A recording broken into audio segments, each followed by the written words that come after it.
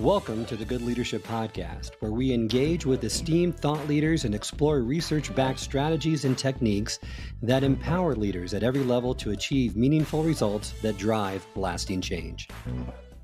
Well, welcome to this episode of the Good Leadership Podcast. Today, I'm delighted to be joined by Jen Shirkani, who's a nationally recognized expert on emotional intelligence and a featured speaker at national and state conferences, universities, and government agencies. She is the author of the best-selling book, Ego versus EQ and Choose Resilience, Guides for Leveraging the Power of Emotional Intelligence. She has spent over 25 years working with organizations from Fortune 50 to family-owned entities as a business consultant and executive coach. In addition to emotional intelligence, she frequently speaks and writes about workplace challenges, including interviewing and selection, employee engagement and motivation, generational differences, and coachability. Thanks for joining me on the program, Jen. Happy to be here. Love to start out each episode with just our listeners learning more about my guest. If you wouldn't mind just filling us in on your background and what got you interested on this topic. Sure. So I have spent now 35 years or so on in some kind of a role related to talent management. I worked in-house at several organizations, small and large, in their corporate learning and development groups, and helped kind of understand how we need to learn as adults and what professional skills are most important, especially in leadership. So I went from in-house to going out on my own. I've had my own firm now for 25 years, and I've worked with organizations around the world, some small, a lot of very large, Fortune 500, Fortune 100s, all around talent development, particularly leadership. And I got interested in emotional intelligence pretty early on because I realized the power of it. And I thought, I can't really teach somebody how to manage conflict if they don't have the self-awareness to understand kind of the role they're playing in this, or how to be a better leader and how that's impacting the world around you. So I thought it was such a great kind of foundational skill initially. So I got certified in some of the assessments 20 years ago and folded that into my practice. Done a lot of executive coaching over the years and kind of watched how emotional intelligence looks in real life and where some of the obstacles are to using emotional intelligence once you have it. And so I really dedicated my whole career and my firm to this topic because I learned the complexity of it and also the importance of it. Well, I love your book and your stance on it, and I love the title of the book, Ego versus EQ. If you could just explain briefly the central concept to the book, because we're going to unpack these traps that you have in the book in more detail. But if you could, the central concept of your book, Ego versus EQ, and why it's so important for leaders to understand this concept. Yeah, it was an interesting title. It really came out of, again, watching leaders as they were interacting with their teams and their stakeholders. And I don't really mean ego like arrogance or self-centeredness. I really mean, is my comfort zone taking priority over the people around me? And here's why I call it a trap, or why there's traps here, because I watched organizations function in a way designed to keep the senior leaders comfortable. The system is set up to keep the senior leaders comfortable. So it's easy to think everything's going great when you're in this senior leadership bubble, but actually I'm watching everything around this person and people hiding stuff, and not always hiding it because they're afraid, they don't want the leader to know, but also because they like the leader, they respect the leader, and they want to just handle stuff, right? Without needing to bother them with it. But what it can result in is a perception that senior leaders can get about the way the world is working at their organizations that isn't quite connected to reality. Love to start out before we unpack some of these great pieces is really emotional intelligence, right? That term came into existence around 1995 with Dr. Daniel Goleman. Since then, it's gotten bigger and bigger. He had a bestseller during that time on emotional intelligence, Why It Can Matter More Than IQ.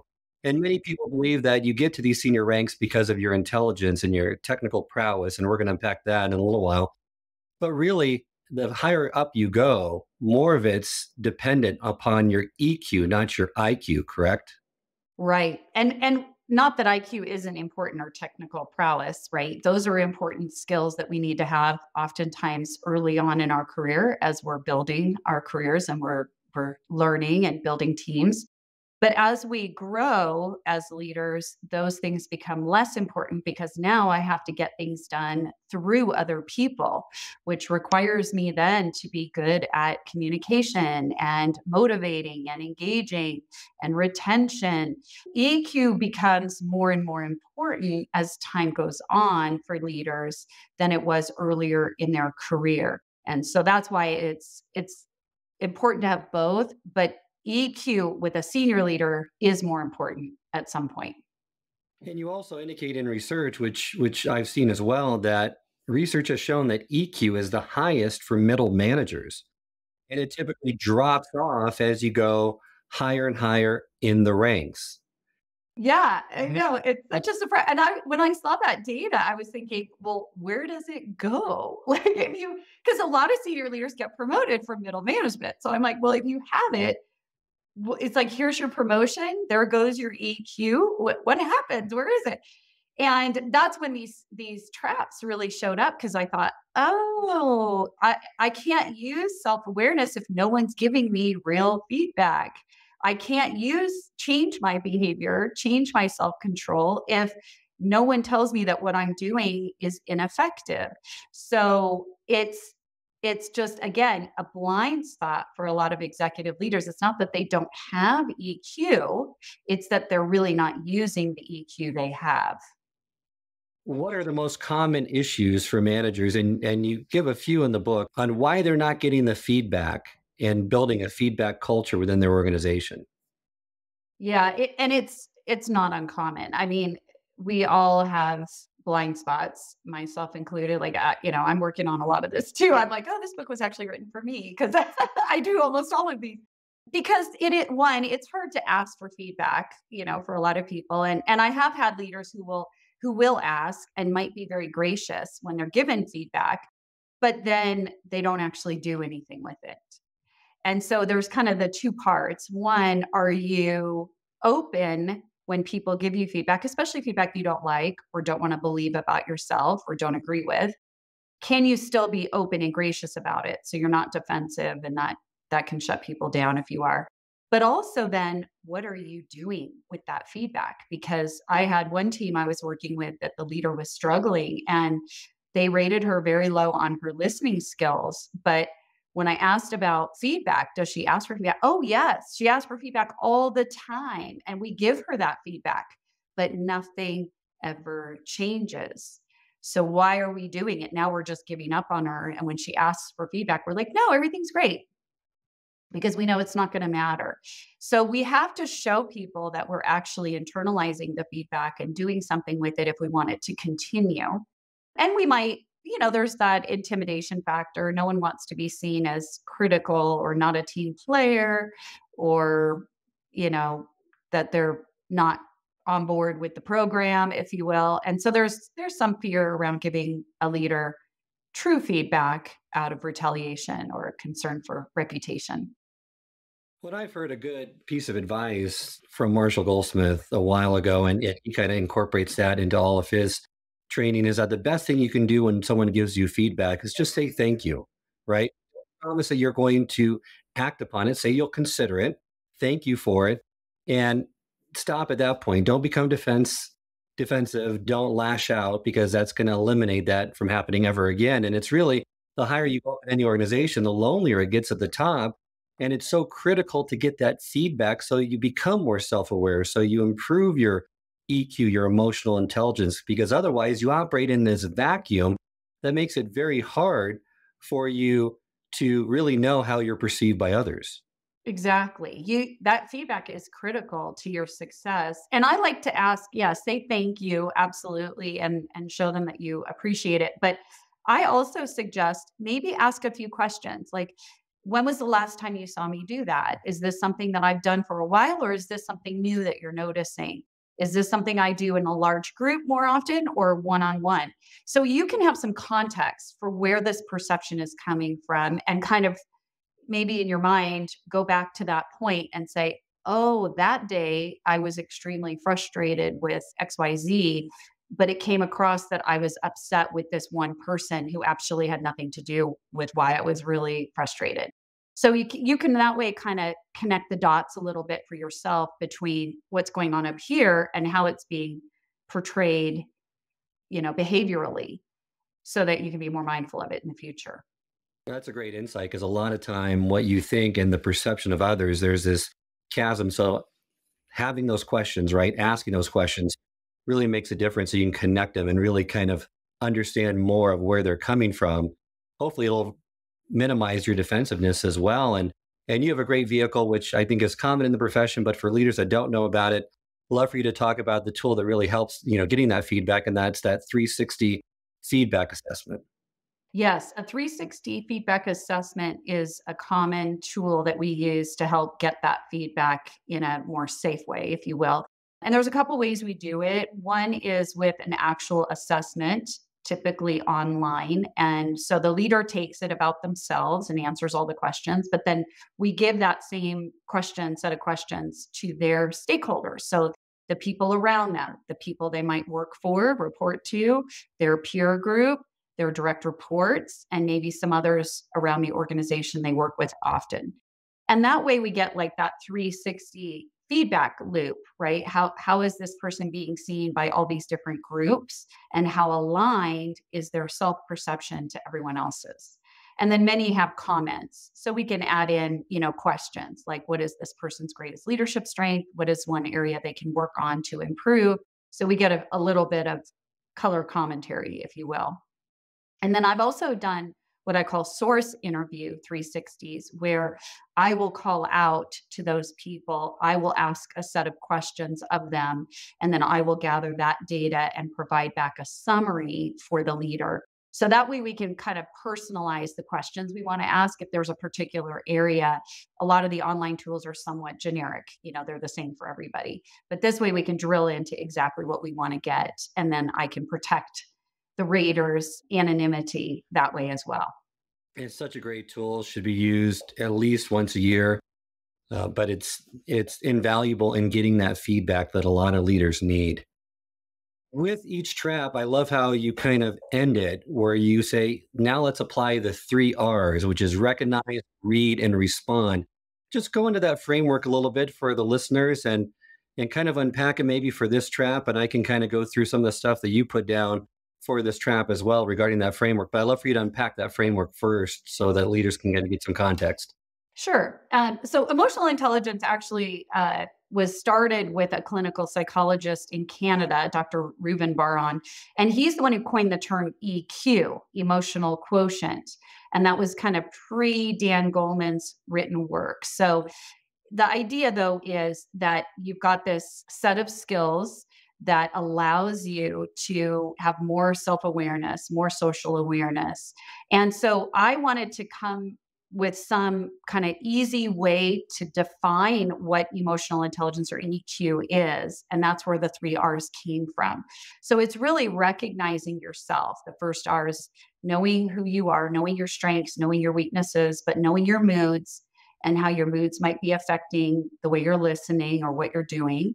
So it's recognizing, reading others. So that's where the social awareness comes in, kind of reading the room, as it were, reading people's reactions to what you're saying and doing, picking up on their preferred communication style, and then responding appropriately for that person or situation, instead of either taking a one size fits all approach, right? I'm the same with you, doesn't matter who you are. I am me.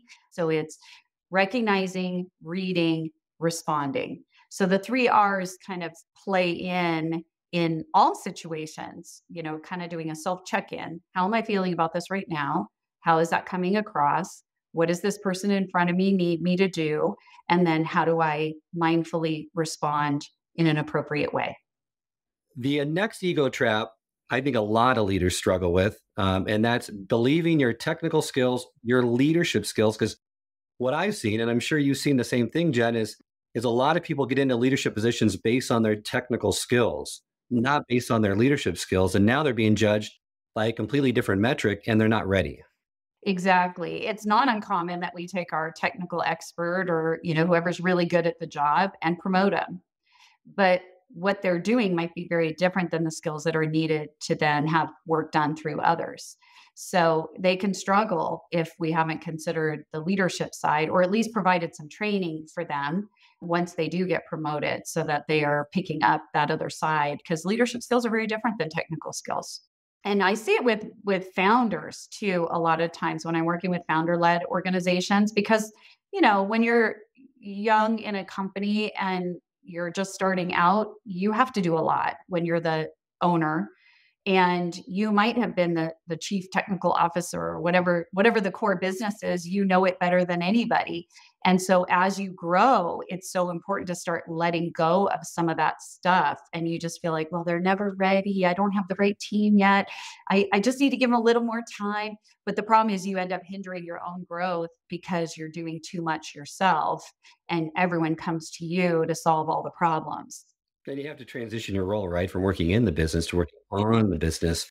And that is tough. And once people reach that C-suite, that senior executive level, like you mentioned, there's technical and functional expertise matters less than leadership skills. And a strong grasp of the business fundamentals is key, but it's not going to be enough to keep the company moving in the right direction because that focus needs to change by the leader. It does. But I always say, like, by the time you're promoted to the C suite or in the C suite, you have to be a generalist because, yes, you need to know the core business, but you also need to know the accounting and finance side, and you need to know the talent management side, and you need to know the sales and marketing side. You need to know a little bit enough about all of those things to be a successful level leader and not just the one subject matter that might have gotten you promoted, the path you were on to get yourself there.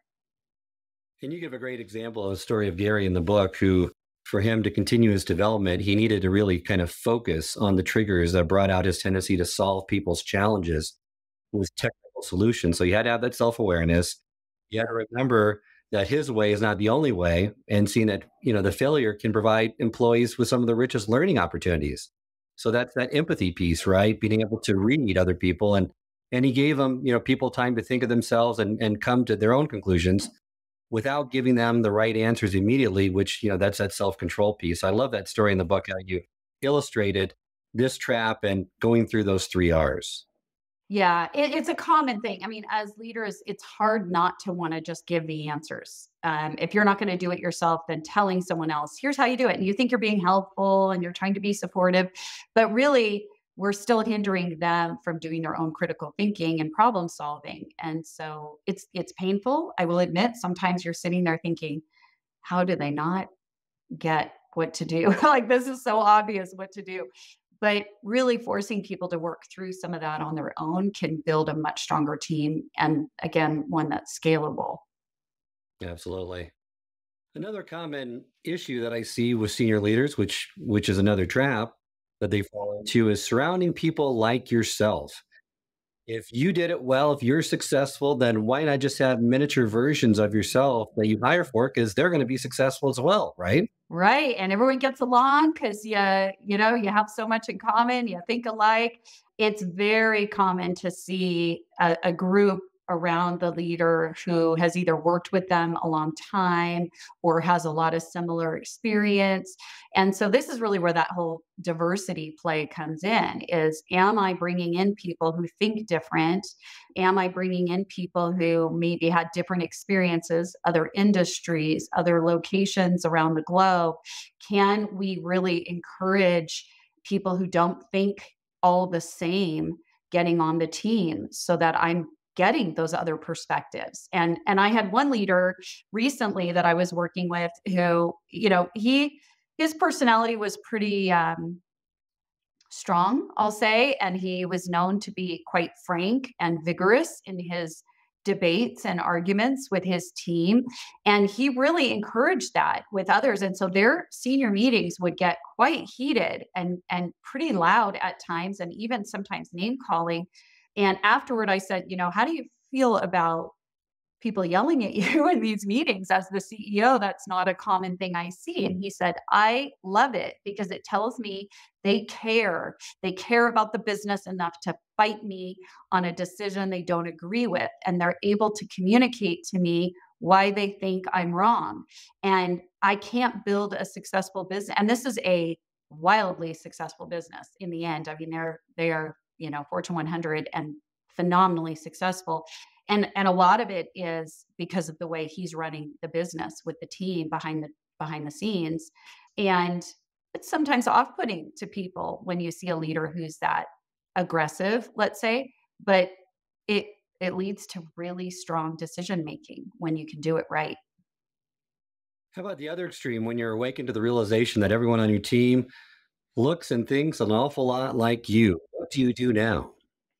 Yeah, it is, it's not that you're not getting the feedback because it's just there is no other feedback to get. Everyone thinks everything's great because you're all thinking too much the same. And so that's when I think you really have to have a team or somebody who is comfortable to be the challenger, whether that's somebody that you just on the side, sometimes a business coach can play that role because, we don't have anything at stake. We can challenge you and it's not going to result in a job change or a demotion. We can question things because we don't necessarily have all the history or the emotional connection to it. So having some kind of an outside voice, perhaps, that can maybe challenge some of the group's thinking, whether you bring that person into the team or you do it one-on-one, or you just have somebody in your life. Maybe it's a mentor or a business colleague that you've worked with a long time that you can run ideas by, just to make sure that groupthink isn't really happening. Another common issue, especially I see with new leaders coming up through the ranks, is they like to micromanage. And it's hard for them to let go of certain things because they feel like if it's going to be done right, they have to do it, or they at least have to be involved in the process. So, but when a leader fails to let go and control over these tasks, then it minimizes the impact and of the other team members, and they feel like that the leader really doesn't trust them.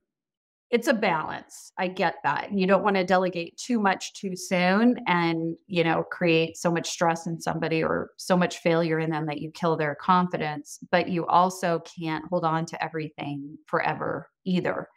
And I sometimes I have a leader right now I'm coaching, and I told him the other day, I said, I see your style being very 0 or 60. It's like completely hands off, delegates it and says, here's the deadline. I'll look at it when it's time, and lets them just completely go on their own, unassisted. And then, or dives deep, deep into it and says, okay, I want to be in all the meetings. I want to see what you're preparing before any presentations are done. I want to run through the decks. And I said, it's confusing to the team to have a leader that's either 0 or 60. So you have to kind of moderate here in the middle. I get that this person is trying to let go of stuff, but you can't go cold turkey either. So if you could do it gradually and really ask yourself, is this something I need to be involved in? Is this something that is the risk low enough that if they completely whiff on it, it won't be the end of the world? Those are the ones that you can really start to hands off. But still doing some check-ins. I'm not saying you need to let go completely, but be smart about it and really ask yourself. Sometimes we just get in the habit. We do stuff because we've always done it. We do stuff because we're the best at it or we're the fastest at it. And we have to sometimes pause and say, is this really something I should be doing? Is this something that I've got someone else now that's ready to take on? So just having kind of that self-audit, if you will, around your workload and making a goal every year to let more and more go would be ideal. And it's hard sometimes, though, with new leaders to say, let this go and let's identify the areas where you can differentiate yourself and possibly your brand because they feel like I've gotten here. So now if I let things go, then maybe I'm being second guessed. Should I let too much go? Because then what value do I bring to the table? Yeah, and that's real. I get that because we get promoted, kind of back to the technical skills conversation. We get promoted on those skills. And then all of a sudden we're told one day, stop doing that. It's like, wait a second. This is who I am. This is how I built my reputation. And so it is hard to kind of make that transition away from our comfort zone. And when I do coaching, one thing I've really noticed and I spend a lot of time on is be careful not to overuse your strengths. A lot of time, kind of the Marshall Goldsmith, like what got you here won't get you there. And so you have to realize that I'm not always telling you to do something new. A lot of times I'm telling you, do less of this because you are overusing the strength to the point where it's now hurting you. And so it's same idea with, the delegating and not letting go of control. It's like you need to pull back on this now. This is now at a point where it's not good for you anymore. It's not good for the team. And so just stop doing it so much. But recognizing when that is really the key. That's where self-awareness comes back in again. What do you do when you don't trust your team to get the job done? How do you handle that? Well, it's funny because the way to build trust is through trust. You know what I mean? If I never let you do anything, I'm never going to know what you can do. And so I have to pick things that I can just completely let go of to see what people do with it. What I see happen sometimes is if I have a history of double checking work, then when I trust somebody to do something and they know I'm going to look at it anyway, they have a tendency to not worry about it because they're like, Jen will look at it and fix anything I didn't have in here that's right. So it's not really delegating or trust. So what you have to do is start to really test that trust and really give them something that you're not going to double check and let them know it's not going to be double checked because then they'll take it seriously and possibly step up. But trust happens over time. Trust it comes from accountability, consequences, and feedback. Absolutely. So the next trap I love because I was unaware of this trap until I really read the book, but it's common. And I think if you want to build your EQ, you need to be aware of it, being blind to the downstream impact. And what you say is that this trap really manifests itself in executive attention deficit hyperactive EDADHD. Love it. Very common. Actually, one of the stats that we came across is if you are diagnosed with ADHD, you are 300% more likely to start your own business. So we have a lot of entrepreneurs with ADHD out there, and it's some of it is demands of a busy organization require you to constantly be moving around and changing direction and focus. But we also have to really be aware that when we change too fast, we can create a ton of downstream impact that you may not realize and disruption to people, kind of in the rank and file. And then another common thing that leaders do under this trap is kind of level skip, if you will. There's somebody in the company that they've worked with in the past, or somebody who they know who does something they want, does it well. And so they have a tendency to just skip the levels, skip the leaders that those people report to and go right to them and say, hey, can you work on this report for me? Or can you look over this for me? And it creates like this whole dilemma for people because if their leader doesn't know they're working on it, but the executive asked for it, they feel like they need to take that as a priority. Other work might fall aside. So there's a wake. There's definitely a bubble around the executive. And when the executive is doing things, there's always going to be a ripple effect. And so just being really aware of that is the point of that trap.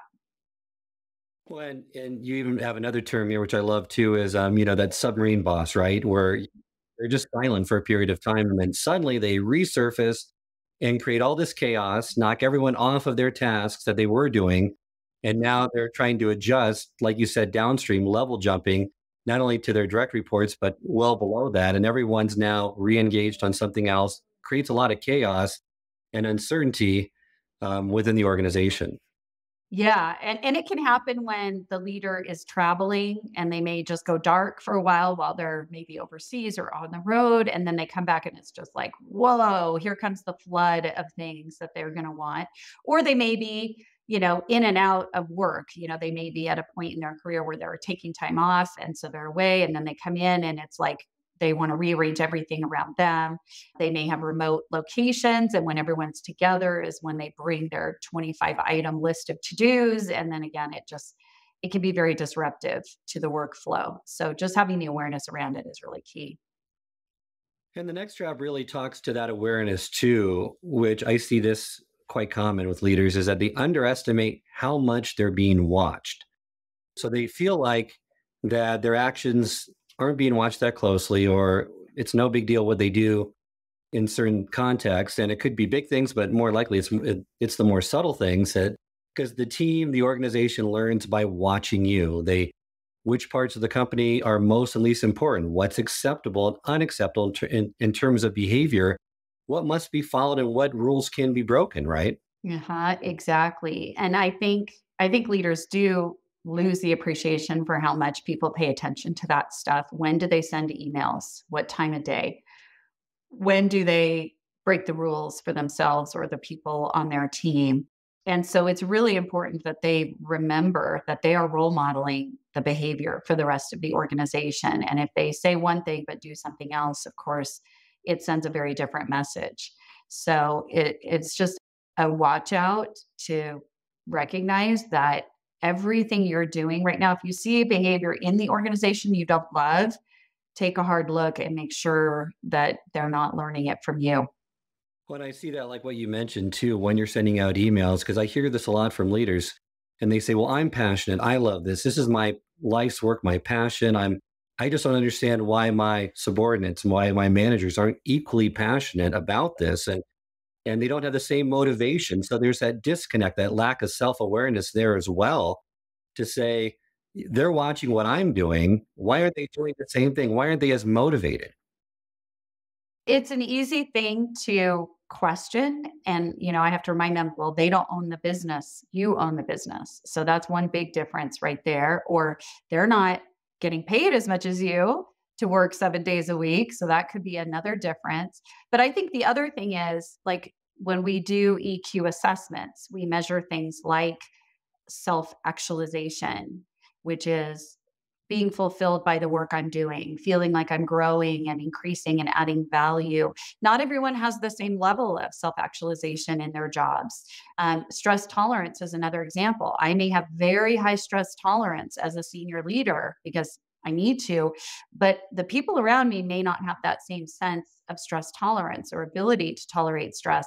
So I'm a poor judge. I'm a poor self measure stick. Like, if I'm not feeling stressed, things are pretty good. I'm not feeling that stressed. We can pull that deadline in. We can add this to the scope.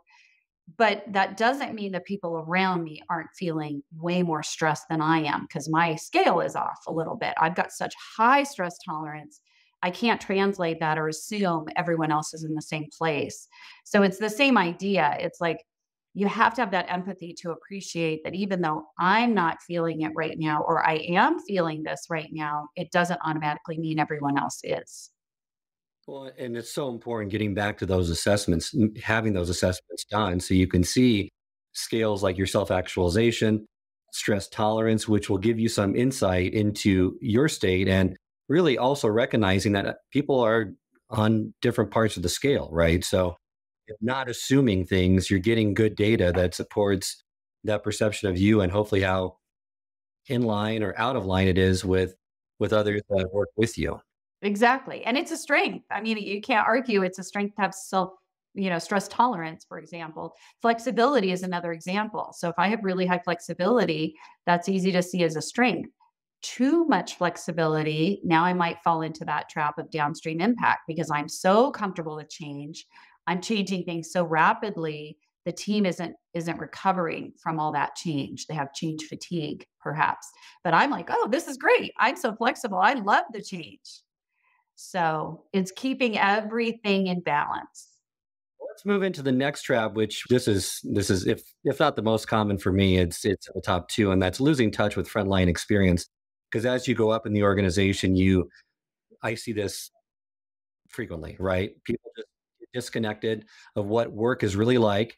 They're not on the front line. They're not talking to customers. They're not talking to the frontline managers or supervisors to really have that feedback that is so critical in moving the company forward to make sure that they still stay relevant, timely, and offer great solutions to customers' problems. It is so common to lose touch and so vital, especially in today's world, that we know what the customers are thinking. And a lot of organizations have moved over to the voice of the customer, some kind of a program where they are getting a net promoter score or something, some way to get that feedback into the organization. But it's even listening to that frontline employee team, you know, taking time to make sure you're doing focus groups with them. They know what's the real issues, that the customers are having with the company. And so they are a wealth of knowledge if we can make sure that we're listening to them. And I see a lot of leaders who say, well, I have an open door policy. But the reality is, a frontline employee is not going to make an appointment with the COO to say, let me share with you all the frustrations that my team and I have and all our customers are telling us. It's just not going to happen. So it has to be a very deliberate activity to go seek out that information because it won't happen just naturally. It's just the natural dynamic of leader follower. I love some of these things that you give, just letting people know if they've fallen in this trap. Do you have employees come to your office for a meeting instead of going to theirs? Another one is you don't periodically spend time working alongside employees for a day in the life experience.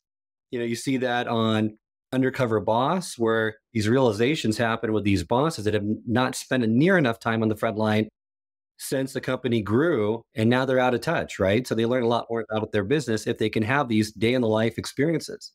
Yeah, I love that show because it really does show you how hard that front line works and how often it surprises the executives what they ask them to do every day and the tools, whether they work or don't work. And decision making, decisions that get made in a conference room at a corporate office may be way off base for what's real out in the field. And so making sure that you are taking advantage of those exercises before you make big decisions that would affect that front line. The final one that you give is you say is perhaps the greatest sin of all, and that really is the relapsing to your old ways. So the change is not sticking. All of these ego traps in the book are common. I've seen them all with leaders, some more common than others in my area, but all of them a leader can improve upon. But if you're making a positive change in your behavior, avoiding a trap, becoming more emotionally intelligent, then you want that change to last. Otherwise, it sends a very different message to everyone around you to say, well, I guess there's this ego relapse and he's only doing it on certain days. So now it hurts the trust, right? It hurts the effectiveness of a leader and how you're perceived by others. Yeah, exactly. And nobody's perfect and no one expects a leader to be perfect all the time, 100%. But I think if they see you really making the effort and trying, and then you have a bad day and you say, you know what, I'm sorry, I'm having a really tough day today. I know I shouldn't have snapped at you for that.